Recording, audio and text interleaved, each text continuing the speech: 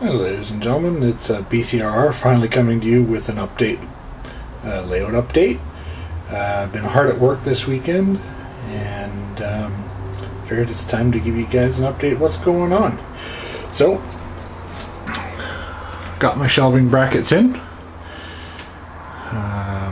Just as a reminder, the room is 13 by 13, 1 inch by 9 feet 3 inches.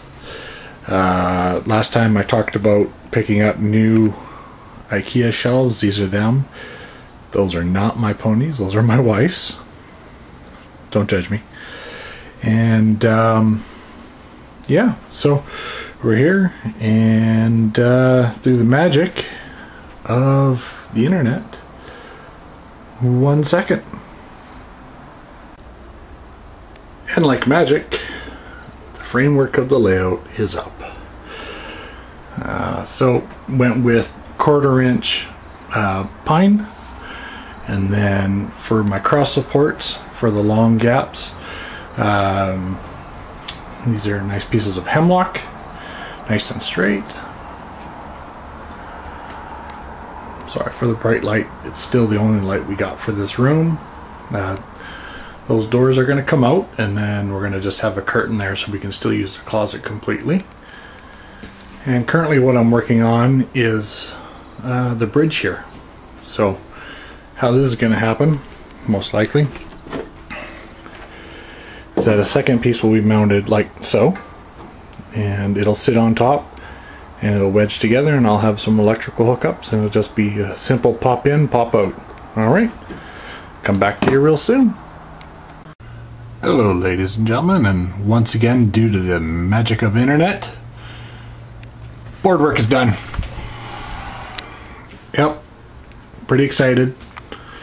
Kent came over today and we finished up the board work, and I had Greg, aka West Coast Rails, over last week on Wednesday, and we came over and finalized my track plan.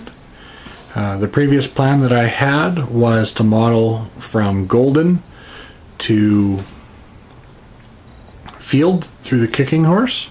It would have been fantastic, but unfortunately I went with a terribly great system of these racks, and those jerks right there, they got in the way of the risers.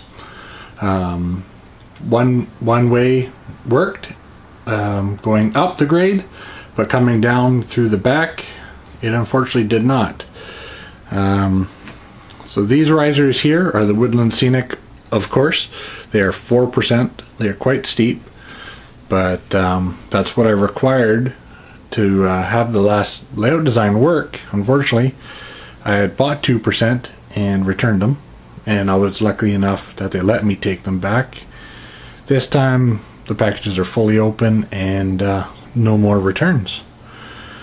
So over here we have 4% with the track on it, and then right in here is 2%.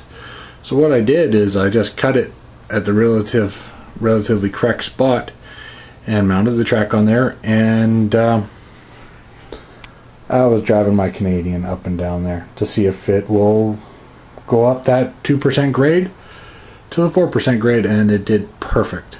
Added the extra long couplers, and the cars go around 26 radius perfectly. So the inside track will be 26 radius, and I will show you the plan now.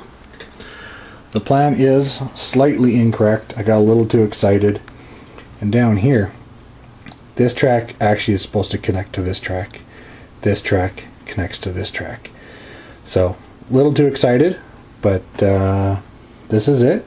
It's a figure 8 folded in on itself with a center yard, and the potential to have the track come out again as well, just to really screw everything up.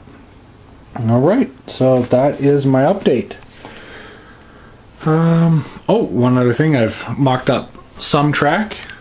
So this is a little 3-track staging yard, and not staging yard, but you know what it is. My Canadian fits on it, and that's what matters.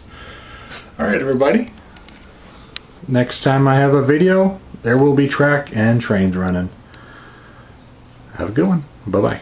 Still not my ponies.